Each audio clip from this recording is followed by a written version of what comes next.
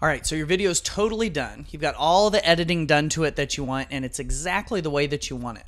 So how do you get it to other people? Well, that's what we're going to take a look at here, and there are multiple options that we've got.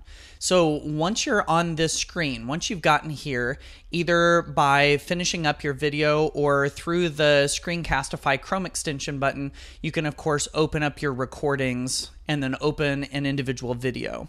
And so by doing that, see, here we are at this screen. So once you're here, what you want to do is use the share button. Of course, the share button is the one with the 3 little dots and the 2 lines connecting them. And whenever you click on that, you've got multiple options on how to share your videos. So let's take a look at this first one, which is the Google Drive link. So if you've already uploaded your video to Google Drive, what's nice is that you can click on this button that says Get Link.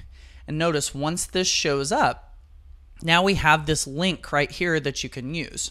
And so it's automatically set up to people who have the link to the video can view it. And you've got some other options here. You can make it a private video, you can make it more public. Sticking with the unlisted link is probably a good way to go.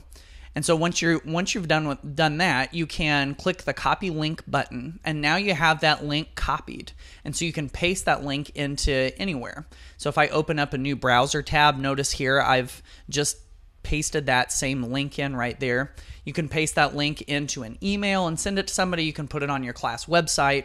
So there's a variety of things that you can do with that link to be able to share it with other people.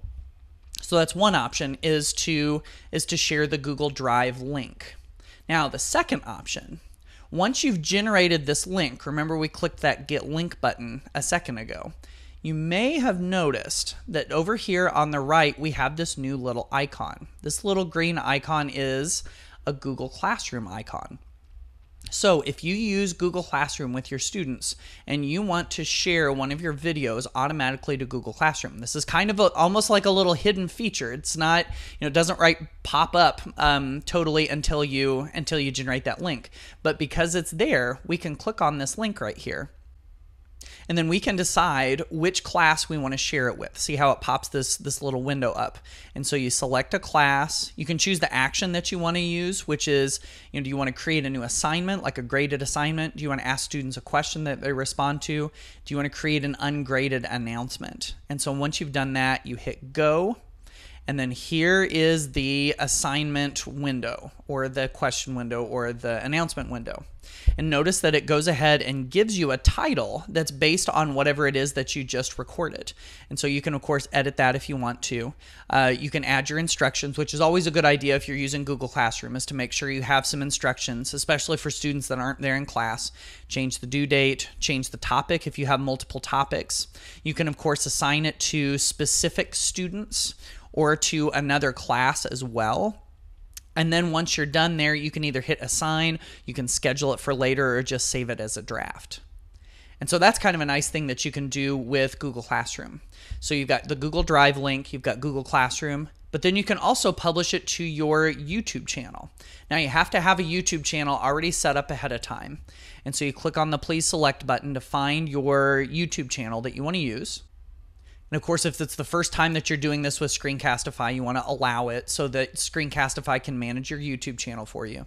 And then you click on the channel that you want, and then once you're done, then you hit upload, and then again you can choose, do you want it to be a publicly available YouTube video, an unlisted one, or just a private one? So being able to do all 3 of those things, create a Google Drive link, share it to Classroom, publish to YouTube, those are all really, really nice features.